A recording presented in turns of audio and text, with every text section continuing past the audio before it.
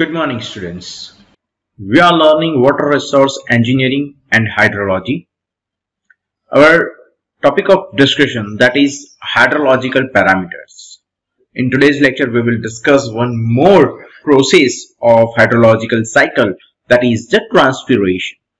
Okay, well, before starting the lecture, first we should learn that what is transpiration, how we can define how this process works. So, the transpiration is the process by which plants dissipate water from the surface of their leaves, also their stalks and trunks, in the process of their growth.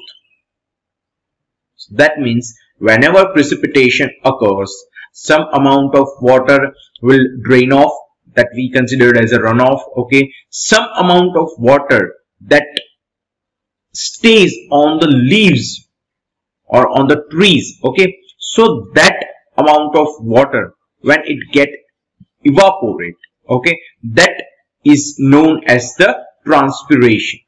Okay, now as much as 99% of the total water that received by a plant through its roots is lost to the atmosphere by this particular process, that is transpiration.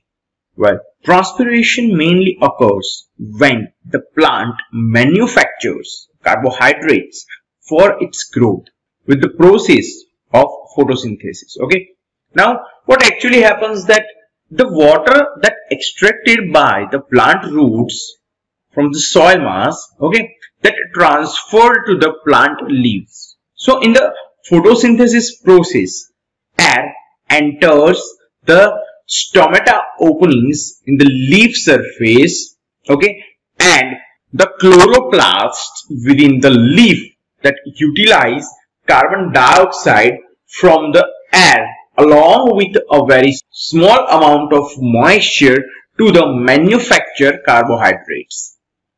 As air enters the leaf, the water escapes through the stomata.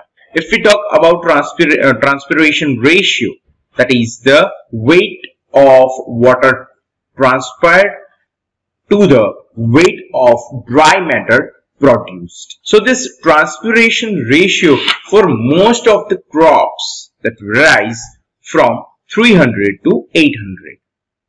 Well, talking about some drawback of the transpiration, okay, transpiration results in water scarcity that can damage the plants due to the desiccation. It also causes wilting of the leaves and it results in stunt growth of the plants. Well, talking about the significance of the transpiration, transpiration helps in the conduction of water and minerals to the different parts of the plants. Also, due to the continuous elimination of the water from the plant body, there is a balance of water that maintained within the plant. Also, transpiration maintains osmosis and it keeps the cells rigid. A suction force is created by the transpiration and this force helps in the upward movement of the water in the plants. Certain hydrophilic salts are accumulated on the surface of the leaves, which keeps the leaves in the moist condition. It also maintains the turgidity of the cells and helps in cell divisions. Also, optimum transpiration helps in the proper growth of the plants.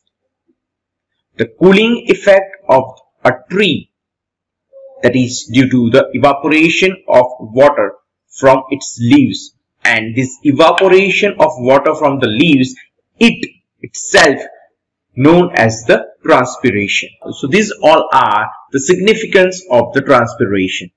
Now let's discuss about some factors that affect this transpiration process. Well, as we have discussed that the evaporation and the transpiration are almost the equal process. Just transpiration is that the amount of water that evaporate from the leaves, that is known as the transpiration. Okay, so all that factors that affect the evaporation from the free water surface, okay, that all the factors affect transpiration also. So let's discuss that the first factor, that is the temperature of air.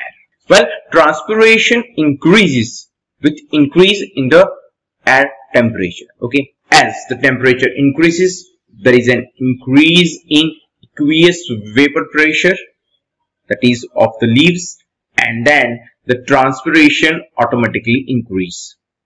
Okay, because of with the high temperature, evaporation will be high, and that evaporation is from the leaves. So at this relation, transpiration will definitely increase. So thus in the summer season or in the hot countries, the transpiration will be more as compared to the winter or the cold countries. The next factor, that is the wind velocity. In air, the water lost due to the transpiration can accumulate in the form of vapor to the leaf surface. Now this will reduce the rate of water loss, as the water potential gradient from inside to the outside of the leaves is slightly less. The wind blows away much of this water vapor near the leaf surface, now making the potential gradient steeper and speeding up the diffusion of water molecules into the surrounding air. Well, even in the wind, there may be some accumulation of water vapor in a thin boundary layer of slower moving air next to the leaf surface. The stronger the wind, the thinner this layer will tend, and the steeper the water potential gradient. Well, the third is atmospheric pressure. The reduction of the atmospheric pressure reduces the density of the external atmosphere. This allows more rapid diffusion of water. Thus, a decrease in the atmospheric pressure increases the rate of transpiration. The plants growing on hills show the higher rate of transpiration because of low atmospheric pressure, and thus they develop xerophytes characters. At high altitudes, the rate of transpiration is more because of the atmospheric pressure. Now the fourth one, that is the humidity. The humidity of the atmosphere affects the rate of diffusion of water vapor from the stomata. Now low humidity in the atmosphere increase the rate of transpiration. On the other hand, high humidity in the air that reduce the rate of outward diffusion of water from the substomatal cavities, and also it reduces the rate of transpiration because the air is already laden with the water vapor. The fifth factor, that is the solar radiation. Well, transpiration occurs during the photosynthesis, which usually occurs during the sunlight, and hence most of the transpiration will occur during the daylight hours. About the 95% of the total transpiration occurs in the daylight. The transpiration increases as the solar radiation increases. It is almost equal to the temperature of the air. Okay, so transpiration can be decreased by reducing the solar radiation. That is only and only possible in the evening session or at the night. Or else we can provide the shades on the trees or the leaves. That can also somewhere decrease the solar radiation. And in such cases we can decrease the transpiration. Well, the sixth one, that is the soil moisture. Well, transpiration also depends upon the soil moisture content, the water content of the soil after the gravitational water has drained out, and this is called as the filled capacity. The water in the soil between the filled capacity and wilting coefficient is available for the transpiration. Well, if the water available is less than the wilting point, then the plants may not be able to suck up the water from the soil mass, and that means the rate of transpiration decreases as the soil water content decreases. So the next is the physiological factors. Well, transpiration depends upon the physiological factors of the plant, such as the density, the characteristics of the stomata, extent, and the character of protective coating and the leaf structures. The stomata contains numerous pores water that escapes through stomata as the air enters, and it results in the transpiration. The stomata open with the day and close with the darkness. Now when stomata are fully open, the transpiration would be the maximum. Okay, so this is about the physiological factor. Now next we will discuss about the measurement of transpiration. So measurement of transpiration can be done by photometer method.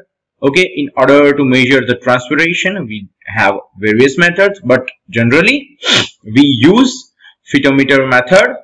Talking about this method, well, this is the most important and the widely used method. The photometer consists of a closed and watertight tank containing sufficient earth to nourish the plant.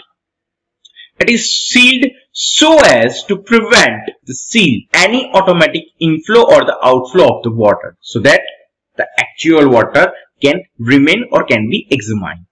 Now water is applied only artificially till the plant growth is completed. Okay, the instrument is then weighted in the beginning as well as at the end of the experiment, so that we can calculate the amount of water that were present, and at the end of the practical or at the end of the test, how much amount of water is present. Now the water required during the growth is measured, and the loss due to the transpiration can be calculated by an equation, that is the T is equals to W1 plus W minus W2, wherein T is nothing but the total loss due to the transpiration. Okay, now W1 is the initial weight of the instrument with that amount of water. Capital W is the total weight of water that is applied during full growth of the plant, and the W2 is the final weight of the instrument. Okay, so with this equation we can calculate the total loss due to the transpiration. The transpiration loss that can calculated as this equation is not actual value of the field, but is the only value that is examined or that is calculated in the laboratories with the practicals. Okay, so the values obtained by the above test that we have discussed here, that is the photometer, okay, must be multiplied by a suitable factor that to obtain the possible field results, because this test is done with a closed instrument, while in the actual scenario the plants and the trees are in the open atmosphere. Okay, so we have to consider all other factors too. So this was about today's lecture. Thank you so much students for your kind attention. We will see you in the next lecture. Thank you.